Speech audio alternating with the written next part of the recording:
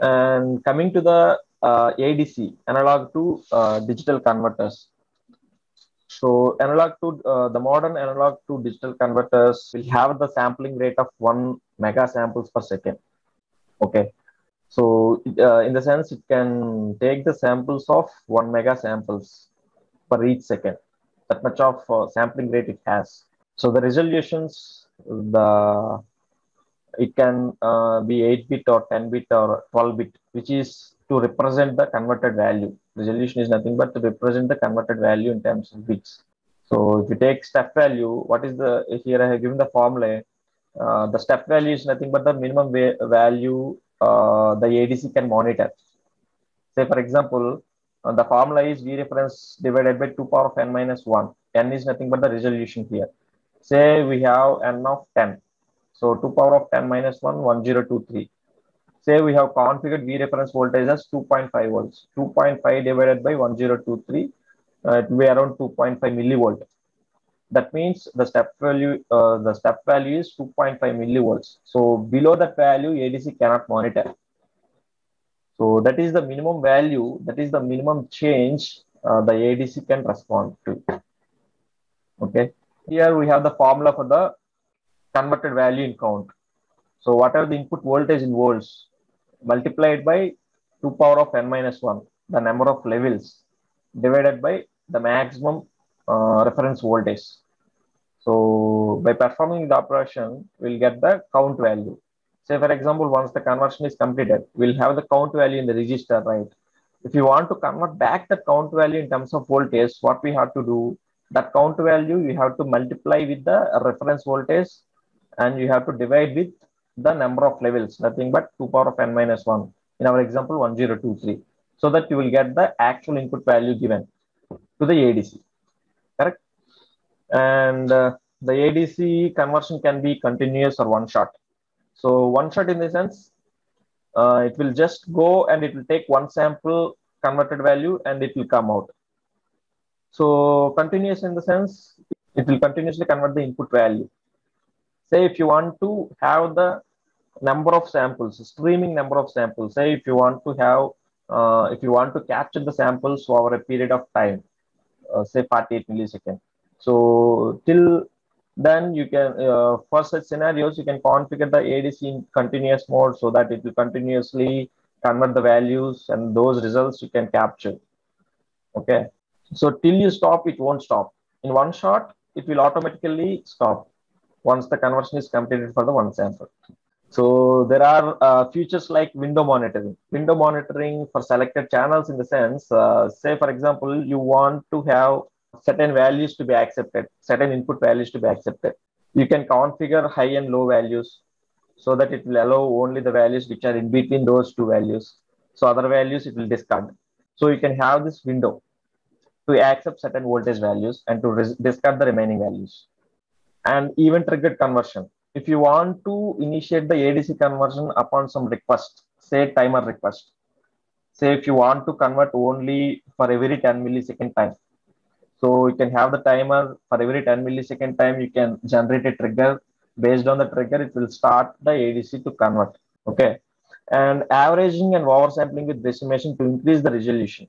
So this averaging and oversampling basically to increase the resolution.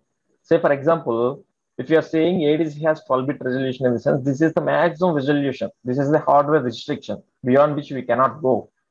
But still we can increase the resolution by this averaging and oversampling circuitry.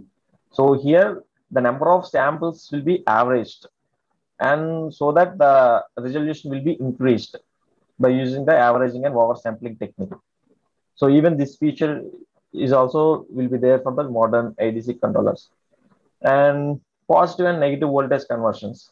In old controllers, they could only be able to convert the positive voltages only. But in real-time scenarios, since the voltage is an analog parameter which depends on the external inputs, we cannot always say it gives the positive voltage only. So there may be the scenarios that it can give the negative voltage also. If you feed the negative voltage to the controller might damage, right? So then, so there may be needing of the inversion circuit to convert the negative voltage into the positive voltage, and then only we have to give to the controller. But the modern ADC converters has this additional feature called negative voltage conversions, where even you can give the negative voltage also for the analog pin. It will convert and it will give the value, the negative voltage signed value. Okay. And optional DMA transfer of results. So when it comes to the continuous conversion, it will keep on converting and it will keep on generating the results for each time conversion, right? So those results will be stored inside the buffer. So every time you store you store result into the buffer, it will make one memory operation. Every time it make the memory operation, it will use the CPU resources. It will use the CPU execution time. So if you want to have the bulk memory transfers without intervention of the CPU core, so then you can have the DMA feature where it will where it will move all the register values into the memory, into the specified memory without the intervention of the CPU, so that the CPU execution time can be saved. Okay. So here I will be explaining the block diagram. Here we have, if you see, we have the input controller register, and based on the input control register, you can select the required input. ADC can have several number of inputs, right? The inputs can be selected by using this input control register, and the reference controller register to configure the reference. It is not that the reference voltage is fixed. So basically in ADC, what is the reference voltage? Reference voltage is something, the maximum voltage where we cannot measure the converted value beyond the reference voltage. Say, for example, reference voltage we have configured as 2.5 volts. So the input voltage cannot be more than 2.5 volts. So the ADC cannot convert the voltage which is maximum, which is beyond the reference voltage. So here we have to select the required reference voltage. You can select 2.5 or 3.3. So our internal reference voltage, we have this feature. And to configure the ADC, we have the ADC registry, the control registers or average control register, sampling control register, event control register, and software triggers, one shot or continuous mode kind of thing, or else event based kind of triggerings can be controlled by using this register. And averaging and sample can be controlled by using these kind of registers. Then we have the post processing. The post processing is basically to control the ADC converted values. So this is also comes built with the ADC along with the ADC hardware circuitry. So the post processing includes if you want to correct the output value, the gain correction or as the offset correction, these can be performed in the output. And window mode, as I said, if you want to discard certain values, if it is not falling under the range of low value and the high value, low threshold and the high threshold, that can be done by using this window monitoring feature. And at the end, the value will be stored inside the result buffer. So here I have tried to listed the 6 APIs for the ADC, and the ADC will have even more number of functionalities. So we can keep add on these APIs actually. So here I have tried to list certain functionalities only. And the ADC unit basically to initialize the ADC hardware units and driver related variables and buffers. That will be ADC unit is the responsibility of these operations. And set up result buffer. This is to set the result buffer for each group. In the sense, if you want to store the result in a certain memory location, so that is possible by using this API. So you can have this API. And start group conversion. So to initiate the group conversion, here group, why I am specifying as a group in the sense, you no need to convert channel by channel. You can have a group of channels, say for example, 10 channels as a one group. So you can initiate conversion for all the channels at once as a group. So that is why I'm specifying as a group here. So ADC start group conversion, it will convert the conversion for the requested group, and stop group to stop the conversion, and read group to read the result values to required output buffer. So you can specify the output memory location so that it can store the whatever the result values onto that output buffer. Okay, it will read the result value and it can store the values into the output buffer for the requested group. And get group status will give the group status in the sense whether the ADC conversion is ongoing, or else ADC conversion is completed, or it is partially completed, or else the ideal the ADC is in ideal state. So these kind of status can be fetched from by using the ADC get group status. Okay. So let me explain the sequence diagram. So here, the sequence diagram is given to read the ADC converted values. So the user initially needs to initialize the ADC hardware by invoking this ADC init API. Once this API is invoked, all the ADC hardwares will be initialized to their original values. And then to initiate the conversion, the user will call ADC start group conversion function. And in the driver, what we do based on the ADC configurations, we'll make register settings and all here. Once the register settings are made, the actual conversion request will be initiated to the hardware here.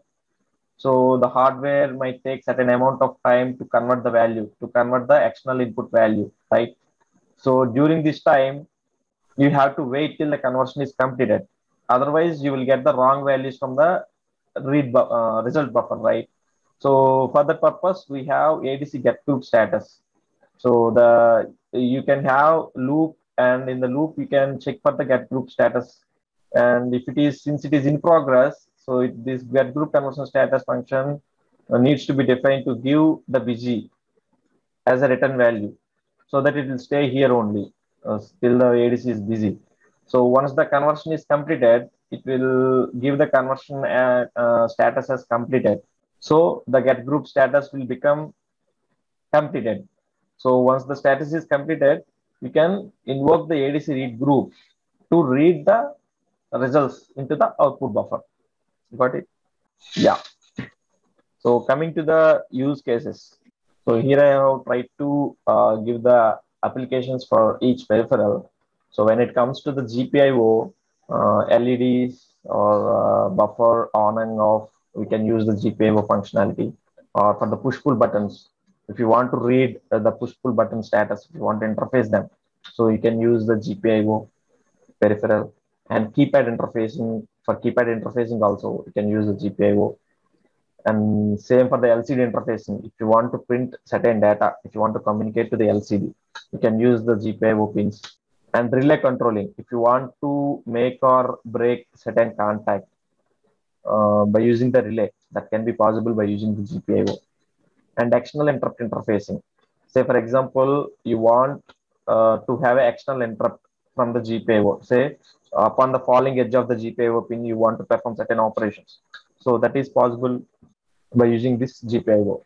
And coming to the timers or counters, most of the timers will be used in the scheduling of the tasks. So when to invoke the particular function and how to schedule, whether the function needs to be scheduled in the 10 millisecond routine or 1 millisecond routine, or these kinds of things. Mostly in the OS, the timers will be used. And the event generation, if you want to generate an event, periodical event or a non-periodical event, or based on certain things, if you want to generate certain events, so that is possible by using timers or counters. And frequency measurement, you have some input clock, and if you want to know the frequency of it, so you can use the timers or counters. And motor control applications, by generating the PWM, you can control the motors. And lighting control applications like traffic lights. So if you want to turn on the green light for certain amount of time, or and then immediately if you want to switch off the train, and if you want to turn on the red, and for such applications, the timers or counters will be used. Even for the alarm generations and timestamp generation, if you want to know the date or time, year, all such things are possible here. And the system keep alive status. Say, for example, for every 1 hour, there are no operations are being performed inside system, for example. So it is in ideal state, say. So, but user needs to know whether the controller is alive or not. Since there are no operations, so you might think that it is dead, right? So to give the status for every 1 hour or 2 hours, so these timers or counters can be used. And for hot fall traps, say there is some illegal operations you are performing inside the controller. So in such cases, it goes to hot fall traps and it will never come out. So it will stuck over there. So how do we know that? By using watchdog timer, we can initiate the reset of the controller. Okay. So in such applications also, the watchdog timer will be used. And coming to the ADC, analog to digital converters, most of the sensors are of analog sensors, like temperature sensor. It will measure the temperature and it will give the output in terms of voltage, analog DC voltage. So by measuring the DC voltage, we'll get to know what is the temperature and humidity, CO2, Hall effect current sensor. These are the physical parameters can be measured by using the sensors. And if the sensor is giving analog output voltage or current as an output, and that can be monitored by using the ADC. And applications like potentiometer, if you take accelerator as an example, how much X total is requested by the user. So that will be known by using the ADC, because in the accelerator they will be using potentiometer kind of thing. So by uh, providing certain voltage to the potentiometer, we'll get output voltage. By monitoring the output voltage, we'll get to know what is the accelerator position. And even based conversions, if you want to convert, yeah, this we have already discussed even based conversion. And system health monitoring, like voltage or current monitoring kind of thing. For example, if you want to monitor your controller VCC voltage, power supply voltage continuously, so that is possible with the ADC. And battery health monitoring system, like most of the industries like railways, you can say, or TP, thermal power plants. So most of the industries needs UPI for 24 by 7 power supply. So there they will be using battery banks, right? So if you want to measure the battery bank's health status, so all the battery banks will give will provide the DC output voltage only. So by monitoring the DC output voltage, you can get to know what is the health of the batteries, right? That is possible. These kind of applications, ADC will be used. And coming to the career prospects, low-level driver developer has a scope in these domains like automotive domain, semiconductor domain, Internet of Things, and railways. So in automotive domain, in the sense, take car as an example. Take car as an example. So it will run on the ECU, electronic controller unit. So it will have the several nodes like instrumentation cluster will be having, and to automatically turn, open or close the door, we have, and to monitor the emission we have, and to control the injection system. So we'll be having several sensors, and to monitor the ambient temperature or else the internal temperature. So we'll be having the sensors. So when it comes to the car, we'll be having so many sensors. So when there is a sensors, most of the sensors will be compliant with the one of the microcontroller communication technique. Like they could be I2C sensors or else the ADC sensors or else the SPI sensors. They'll be giving the output in terms of those peripheral communication. So that if you want to read those output values, definitely there will be need of low-level driver developer. And semiconductor industries like Infineon or you can say microchip, these kinds of Atmel. So these kinds of industries, along with the chip, they will be providing the low-level driver supportability, so that third-party vendor no need to bother about the drivers, because the semiconductor industry, which will have more knowledge on the controllers and their limitations, right? So if they provide the driver layer along with the controller, along with the microcontroller or the microprocessor, it will make their life easier. They can easily incorporate the MCALs into their stack. And Internet of Things, take smart home as an example. We have, if you want to control automatically the lights or the fan, AC or heater, geyser, anything, there is a need of a sensor and there is a need of the control system. So when there is a need of the control system, there will be definitely a electronic system. So when there is an electronic system, there is a need of a microcontroller and the microprocessor to interface or to control and to interface the sensors or else that to control the actuators. Such use cases also there will be scope for the low level driver developer. And even in the railways. So in the railways, we'll be having the power banks, like I mean battery banks, or else the signal lamps, or else the display boards, or the relays. So all such applications. So the firmware is needed, and the low-level driver development is needed. The commonly expected skills from a low-level driver developer are embedded C programming skills and the controller peripheral knowledge and the sensors characteristics. What are the output or input characteristics of the sensors? And the autos are stacked if we are talking about the automotive industry. And the debugging skills. When there is a problem reported from the customer, we should be able to debug and fix it. And assembly will be added advantage. And these are Zigbee, NFC, Wi-Fi. These are the communication protocols which will be used for the smartphones or IoT industry. And roles and responsibilities of firmware engineer are the design and development of a firmware. So sometimes we'll be involving in the requirement phase as well. It depends on the project and the sensors interfacing and the MCAL development, microcontroller abstraction layer development, and the debugging. Sometimes debugging leads to fixing, and sometimes it might lead to patching. Functional and unit and integration testings. So we may be involved in the testing phase as well, and adherence to SDLC. Certain projects or the software development lifecycle will be varied project to project or else from the company to company. So there may be waterfall method or V model or Agile kind of development. One should be able to adhere to that software development lifecycle in order to develop a firmware. And data acquisition and analysis. So if you take automotive or railways as an example, most of the time the data need to be acquired from our system, and that whatever the data is acquired, we may need to perform certain analysis to draw the trends or to detect the failures. So yeah, this is the end of the session.